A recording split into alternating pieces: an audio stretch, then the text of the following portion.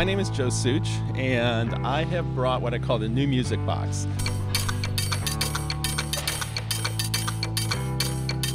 So I had the idea of creating taking the idea of an old music box, combining it with modern technology and old technology actually, and combining the two and creating what I call, like I said, the new music box. Inside of it we have things that are called solenoids.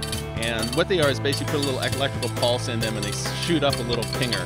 And so that's what's actually making the beat noises here. And then I use a variety of materials in there to give you different sounds. Like this is sort of like a cymbal and tom-tom and things like that. One aspect of making these was to use it in live performance situations.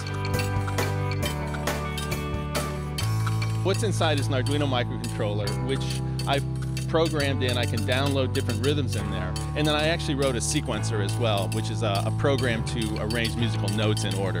Change the sequences, you can change the objects in there for different sounds, the whole thing. Yeah, it's completely configurable.